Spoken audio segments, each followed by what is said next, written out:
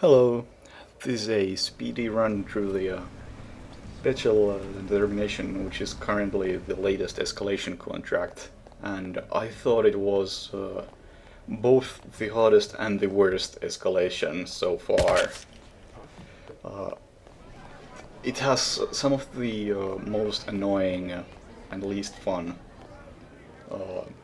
complications, which are the extra cameras, which is the reason why I started off from there. I just don't feel like dealing with the cameras, so I just take out the security thingy.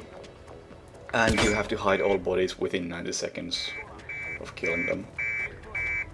Which also makes no sense, because one of your targets is Max Decker, right there to the left. And you must kill him with an accident. So having to hide a body after an accident doesn't really make a whole lot of sense to me. I wasn't a fan of that. And the second target is this lady over here. The way I kill her is just make her come to this side of the area, then distract the guards by the door with this gunshot, so they don't see me dump the body. It's also important that you don't knock her out here. You need to shoot her before you throw her over the railing, because otherwise it won't count as the body being hidden. She dies when you hide the body, but that's not good enough. And then I return to Decker. At the moment Decker's bodyguard is... well, he went to investigate the car alarm, and then I left the breaching charge next to the car, so he picked that up and he's now taking it to some safe room somewhere far away. So now when I shoot first that limo, and in this car, it makes that guy over there to leave his post, and he goes to check out the limo, and which means Decker can freely come check out this car. Then I'll just distract Decker again before he reaches the car, drop the coin over there, and then he's one step closer to a place where I can hide his body.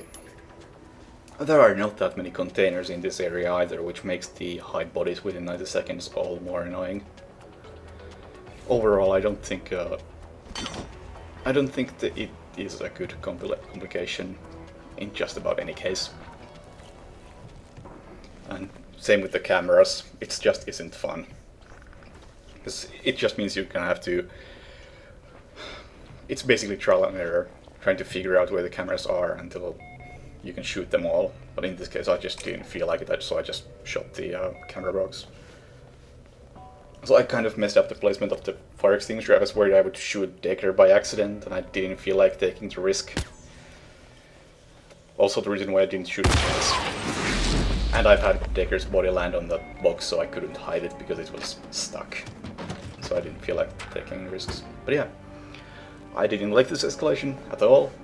But I thought it was difficult and I couldn't just let the game beat me, so I had to think of something kind of fast. Hope you enjoyed that.